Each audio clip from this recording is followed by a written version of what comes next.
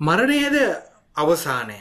ඉතින් මේක හුඟක් අය අහන ප්‍රශ්නයක්. හුඟක් වෙලාවට දර්ශනය තුල ආගම් තුල කතා වෙන්නේ අතර මරණය අවසානය නෙමෙයි. ඊට පස්සේ කුමක් හෝ යමක් තියෙනවා. හැම ආගමකම වගේ මේ පිළිබඳව කරුණු කාරණා කතා බහ කරනවා. ඉතින් විද්‍යාව තුල මේක ලේසි පහසු නෑ අධ්‍යයනය කරන්න. කොහොම වුණත් මෙතුවක් කලකට දෙවිච්ච ලොකුම මේ හිත පිළිබඳව මරණය පිළිබඳව අධ්‍යයනය කරන අවයා ප්‍රොජෙක්ට් එක ගැන තමයි අද ඔන්න කතා කරන්නේ.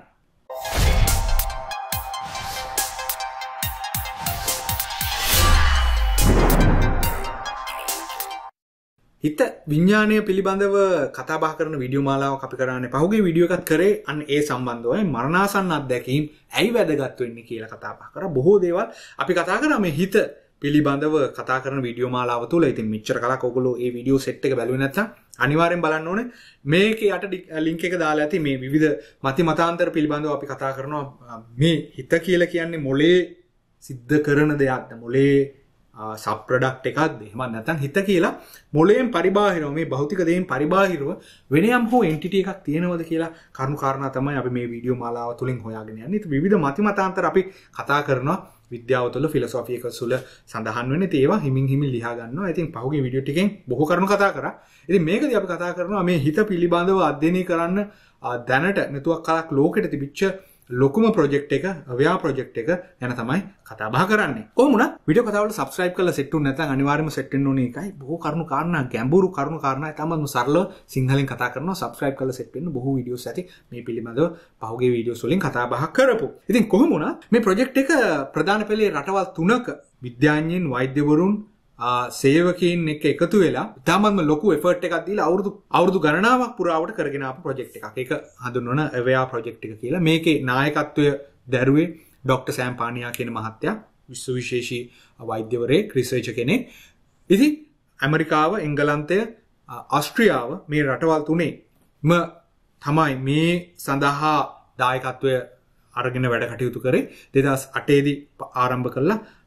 දීර්ඝ කාලයක් මේක කරා. ඉතින් මේකෙදි කරන්න උත්සාහ ගත්තේ අර පහුගිය වීඩියෝ එකෙන් කතා කරා විදිහට හිත පිළිබඳව අධ්‍යයනය කරනවා නම් මේ හිත වෙන් කළා හඳුන ගන්න අවස්ථාවක් අපිට එන්න ඕනේ. ඉතින් ඒක තමයි near death experience කියලා, NDE කියලා බොහෝ විට විද්‍යාඥයන් සොයා බලන්නේ. ඉතින් මොකද ඒ අවස්ථාවේදී විතරයි අපි දන්නවා මැරුණා කියලා මිනිහෙක් හඳුන්වන cardiac arrest කියන අවස්ථාවේදී මොළය සම්පූර්ණයෙන්ම අඩපණ වෙනවා.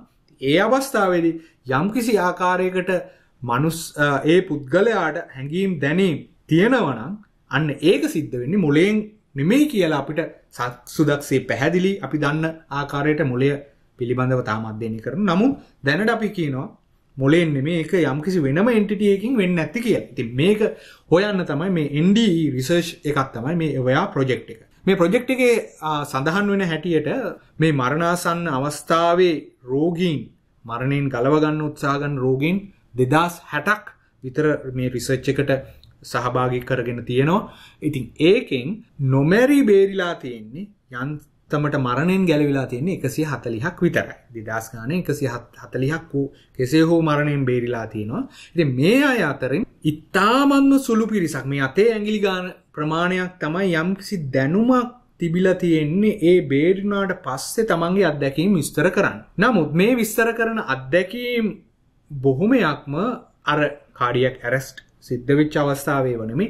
අර cardiac arrest ඇත්තටම මැරුණා කියලා හඳුන ගන්න heart එක නැවතිලා brain එක නැවතිච්ච අවස්ථාවේ පුද්ගලින් දෙන්නයි ඉඳලා තියෙන්නේ. මේ දෙන්නගෙනුත් කොහොම හරි එක්කෙනෙක් විතරක් මේ cardiac arrest අවස්ථාවේදී දැනිච්ච මේ NDE එක, near death experience එක විග්‍රහ කරගන්න පුළුවන්කම ලැබිලා තියෙනවා. ඉතින් ඒකෙන් අපිට හිතා ගන්න පුළුවන් මේ control environment එකක් හදාගෙන මේ තරම් මුදල් වියදම් කරලා මේ මැරිච්ච මිනිස්සු ගොඩ දාගන්න අවස්ථාවේ 2060ක් පුද්ගලයන් try කරා බොහෝ අය මිය ගිහිල්ලා එක්කෙනෙක් විතරයි ඔන්න මේ රිසර්ච් එකේ බොහෝ විට මේ දත්ත අහුල ගන්න පුළුවන් කමක් ලැබිලා තියෙන්නේ.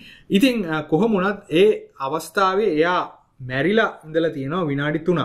cardiac arrest එක විනාඩි 3ක් විතර තිබිලා තියෙනවා. ඉතින් ડોક્ટર සෑම් පානියා කියන විදිහට අර heart එක නැවතිලා තප්පර 20ක් 30ක් බොහෝ විට මොළය යම්කිසි ඇක්ටිවිටි සිද්ධ වෙන අවස්ථාවක් තිබිලා තියෙනවා. ඉතින් කොහොම වුණත් හරිම ඉතාමත්ම නිවැරදි අර brain dead කියන එක සිද්ධ වෙන්නේ ඔන්න ඉතුරු කාල පරිච්ඡේදය අර විනාඩි 3 ඇතුළත මුල් කී තප්පර 20 30 අයින් කරාට පස්සේ. ඉතින් මෙන්න මේ කාලවකවානුව තුල යම්කිසි සිද්ධියක් විග්‍රහ කරලා තියෙනවා අන්නේ පුද්ගලයා විසින්.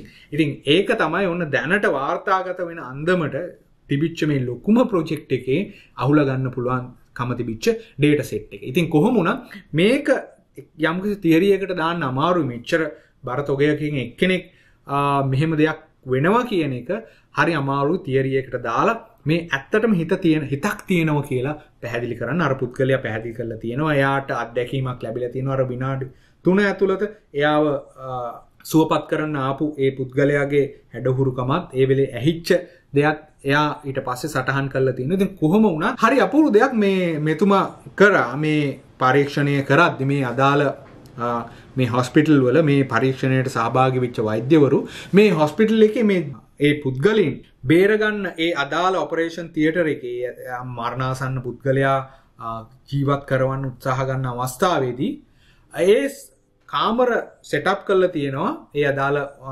හොස්පිටල් වල ඉතාමත්ම ලොකු ඉමේජ් එකක් වහලට පේන්න උඩ සීලින් එක දිසාවට මුහුණලාලා හයි කළා. දැන් හුඟක් වෙලාවට අපි මේ නියර් ඩෙත් එක්ස්පීරියන්ස් එක විග්‍රහ කරන්නේ මරණයෙන් පස්සේ මිනිස්සු අපි උඩට ගියා තමන් ඉන්නෝ දැක්කා තමන්ගේ ඔපරේෂන් තියටර් එකේ තමන් වැඩ කටයුතු තමන්ගේ ජීවිතේ බේරනවා දැක්ක වෛද්‍යවරු මේව කරනවා දැක්ක. ඉතින් ඔය ටිකනේ කියන්නේ. ඉතින් කොහොම වුණත් මේ සෙට් එක මෙච්චර දුරක් කියන්න තරම් කාල පරිච්ඡේදයක් මේ මිනිස්සු මැරිලා නැහැ. මොකද හાર્ට් එක නැවතලා බ්‍රේන් එක ඩෙඩ් වෙන කාලේ තාමත්ම කෙටි කාලයක්. මේක දීර්ඝ වුණොත් ඒ පුද්ගලයා බේරගෙන ආවත් ආපස්සට එයාව ගොඩ දාන්න බෑ. බ්‍රේන් එක බොහෝ කොටස් අඩපණ වෙච්ච මැරිච්ච නිසා. ඉතින් මේක ඊටාමත්ම සුළු කාලයයි තියෙන්නේ. අපි ඒක හොඳට හිතන්න ඕනේ.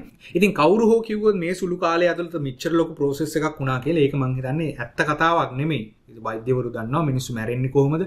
මැරෙනම ගොඩ එන්නේ කොහොමද කියලා. ඒ කාලවකවානුව කොතරම්ද කියලා. කොහොම නමුත් මේක හරියාකාර ගලප ගන්න අවශ්‍ය නිසා එතුමා අර රූප සටහනක් කවුරු නොදැන බොහෝ අයට නොදැනි උඩට හරවලා තිබ්බා. එතකොට කවුරු හෝ කෙනෙක් විග්‍රහ කරොත් ඔන්න මම මේ බොඩි එකෙන් එළියට ආවා කියලා එයා දැනගන්න අර රූප සටහන පේන්න ඕනේ. මොකද උඩින් ඉඳන් බලද්දී අර රූපය අනිවාර්යෙන් දකින්න ඕනේ. තා ෂාප් ඉමේජ් එකක්. ඉතින් කොහොම නමුත් අවසානයේ අවාසනාව කියලා කියන්නේ අර යම් අර ඉතුරු වෙච්ච NDE එක ගැන විග්‍රහ කරන්න හැකි වෙච්ච පුද්ගලයා එදා ඉඳලා තියෙන්නේ ඒ අවස්ථාව සිද්ධ වෙලා තියෙන්නේ අහම්බෙන් එයා ඒ අර සෙටප් කරපු ඔපරේෂන් තියටර් එකේ ඉඳිද්දි නෙමෙයි. ඉතින් ඒක නිසා ඒක මිස් වෙලා තියෙනවා. ඉතින් කොහොම වුණත් ඒක අදාළ ඒ ඔපරේෂන් කාමරයක සිද්ධ වුණා නම් සහ ඒ අදාළ පුද්ගලයා රූප සටහන විග්‍රහ කරා නම් මේ අවයා ප්‍රොජෙක්ට් එක අද ලෝකයේ පෙරලියක් කරන්න පුළුවන් ලොකුම සයන්ටිෆික් එක්ස්පෙරිමන්ට් එක එහෙම නැත්නම් රිසර්ච් එක වෙනවා. අවසානයේට ඒක ගිලිහිලා ගියා. ඉතින් කොහොම වුණත් මේ ડોક્ટર සෑම් පානියා කියන ආකාරයට මෙතුමාගේ මේ පරීක්ෂණ වලින් නිවැරදි ආකාරයේ පිළිතුරක් හොයාගන්න බැරි වුණා. කොහොම වුණත් අවසානයේ මම හිතුවේ බොහෝ විට මේ අවුට්පුට් එක මේ හිත කියලා එන්ටිටි එකක් තියෙනවා කියලා පැත්තට යොමු කරගන්න පුළුවන් වෙයි කියලා. නමුත් ඒක එහෙම දෙයක් නෙමෙයි. කොහොම වුණත් එතුමා කියන ආකාරයට මේක අහක දාන්න බෑ. මේ හිතක් නැහැ කියලා බොහොමයක් විද්‍යාඥයන් තර්ක කරන විදිහට මේ හිතක් නැහැ. මොලේ වෙන සිද්ධාන්තයක් කියලා තමයි කියන්නේ. නමුත් බොහෝ විට එතුමා කියන විදිහට මෙහෙම දෙයක් තියෙනවා. නමුත් මේ අවයා ප්‍රොජෙක්ට් එකෙන් ඒ පිළිබඳව 100% සනාථ කරගන්න හැකියාව ලැබුණේ නැහැ. ඉතින් මේක ඔන්න අනිත් විද්‍යාඥයින්ට වෛද්‍යවරුන්ට ඕපන් වෙනවා. අනාගතයේ මේ පිළිබඳව වැඩිදුර අධ්‍යයනය කරන්න බොහෝ විට අර ප්‍රොජෙක්ට් එකේ අවුට්පුට් එක වැදගත් වේවි. ඉතින් ඔයගොල්ලොත් සෝදිසි කරලා බලන්න මේ පිළිබඳව කරුණු කාරණා හරිම අපූර්වයි. ඉතින් මේ පිල් දෙකකට බෙදිලා මොළය තමයි සියල්ල කරන්නේ. හිතක් නැහැ. ඒක ඉලූෂන් එකක්. එහෙම නැත්නම් අනිත් ගොඩේ කට්ටිය කතා කරන හිතක් කියලා යමක් එන්ටිටි එකක් වෙනම තියෙනවා. ඒක තමයි මේ විශ්වය ගවර්න් කරන්නේ. මරණය කියන්නේ අවසානය නෙමෙයි. මොළය පිළිබඳ මොළය විතරයි කියලා කියන උදවියගේ කතාව නවතිනවා මරණයෙන් එහා දෙයක් නැහැ. මරණයෙන් එහා දෙයක් තියෙනවා නම් ඒක අනිත් ගොඩේ ඉන්න උදවිය තමයි කතා කරන්නේ. මරණයෙන් පස්සේ යමක් තියෙනවා නම් තියෙන්නේ මේ හිත කියන යම්කිසි එන්ටිටි එක, විඥාණය කියන එන්ටිටි එක නිසා. ඉතින් මේක අද ඊයේ කතා බහ වෙන කරුණු කාරණා දෙකක් නෙමෙයි. ඇරිස්ටෝටල්ගේ ප්ලේටෝගේ ඉඳලා ඊටත් එහා අතීතයේ ඉඳලා මිනිස්සු මේ පිළිබඳව හාරවස්සන්න ගත්තා. මේ පිළ දෙක කතා බහ කරන්න ගත්තා. වීඩියෝ කතා හරහා උත්සාහ ගන්නවා මේ දෙපැත්තටම තියෙන කරුණු කාරණා විද්‍යාව පිළිබඳව ෆිලොසොෆි එකේ තියෙන කරුණු කාරණා කතා බහ කරන්න. හරි අපූර්වයි මේ මාතෘකාව හිත කියන එක. ඉතින් දාන්න කමෙන්ට් එකක්. ඔයගොල්ලෝ මොකද හිතන්නේ මේ හිත කියලා දෙයක් ඇත්තටම තියෙනවා ඇද්ද? එහෙම නැත්නම් හිත කියලා දෙයක් නැතු ඇද්ද? මේ මොලෙන් කරන විද්‍යාවක්ද? මේ දෙකෙන් මොන ගොඩටද ඔයගොල්ලෝ වැටෙන්නේ? දාන්න කමෙන්ට් එකක්. අපි මේ පිළිබඳව ඉස්සරහට කතා කරමු. ඉතින් subscribe කරපු නැති යාළුවන්ට ඔන්න අවස්ථාව subscribe කරලා set වෙන්න. අපි ඉතින් හැමෝම කතා කරන වල්පල් නෙමෙයි කතා කරන්නේ. යම්කිසි දෙයක් හොයාගෙන කරුණු ටිකක් ඔයගොල්ලන්ට අරගෙන එනවා. ඔයගොල්ලෝ එතනින් එහාට මේ පිළිබඳව තනියම අධ්‍යයනය කරන්න ඕනේ. ගිහිල්ලා මම සම්පත් වීඩියෝ කතා එකේ